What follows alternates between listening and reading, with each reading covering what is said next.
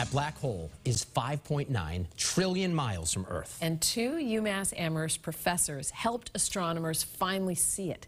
WBZ's Paula Eben joins us in studio. And Paula, I know you spoke with him just a short time ago. Yeah, it was so exciting, Lisa. This is a groundbreaking discovery. Scientists had predicted the black hole existed in our galaxy, but could never actually see it until now.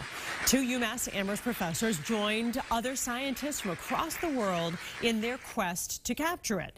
The black hole is called Sagittarius A. The first picture was taken by an array of telescopes all over the world, and one of those telescopes that was crucial to capturing the image is in Mexico, operated by the UMass Amherst professors. I spoke with Peter Schlorb and Gopal Narayanan live on CBS News Boston this afternoon after the announcement, and they explained how this worked.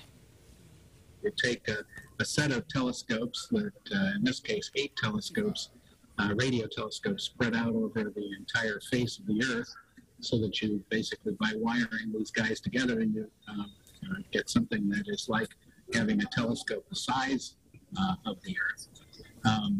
Signals are recorded at each telescope and then put them onto airplanes, on discs on airplanes.